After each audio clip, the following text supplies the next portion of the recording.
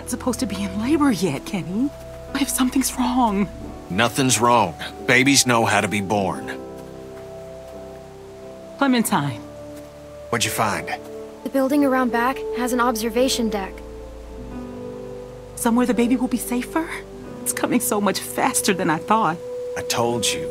You're getting yourself all worked up over nothing. It's high up, so it should be safe from walkers.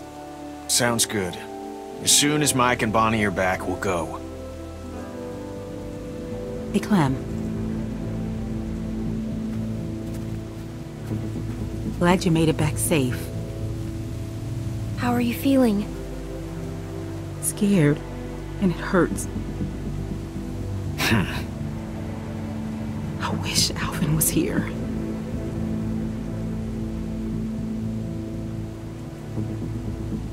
Everything Alvin did was for you and the baby.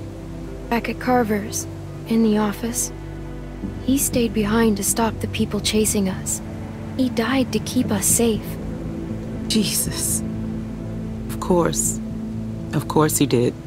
I know it's a waste of time, but I can't stop thinking about things I should have said to him. Things I should have talked to him about. How am I ever going to do this without him? We'll all help you keep the baby safe. Oh, yeah? You're a good kid, Clementine.